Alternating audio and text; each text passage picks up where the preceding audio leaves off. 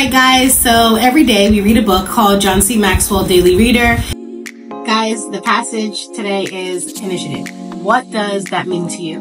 One of the things that I got from this, it just says, change your mindset. And we just got off a podcast and I was talking about the same thing, about how you need to change the way you think. And I've heard this saying before from a remarkable leader. He said, if you can change the way you think, you can change the way you earn money.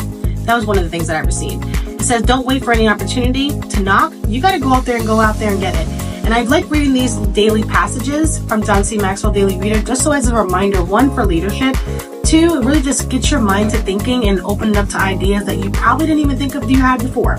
Last thing it says, take the next step. It says here in this passage that most people have great ideas in the shower, but when they get out and they dry themselves off, they typically don't even initiate what they just thought about. See, some people have great ideas and could be phenomenal in this world or even change the world, but they just don't take action.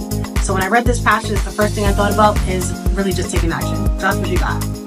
So, initiative, man, this is really big, for me, because like Sharnetta stated, you have to take action.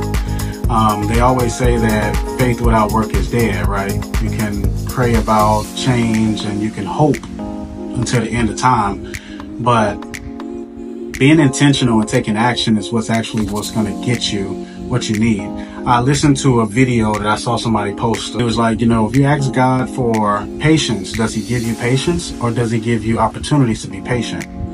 Yeah, if you ask God for, courage, does he give you courage or does he give you opportunities to be courageous? And I think a lot of people miss that initiative because things happen in our life for a reason. They happen for you, not to you.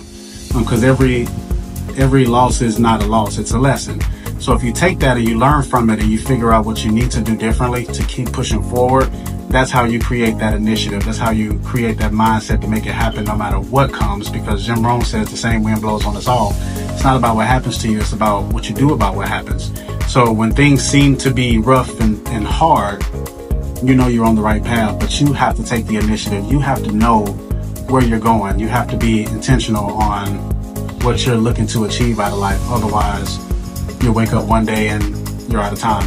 But it also states too, how you say this a lot, how you see a thing is how you're going to treat it. Now you treat a thing is what it's going to become. All right, see you guys next time.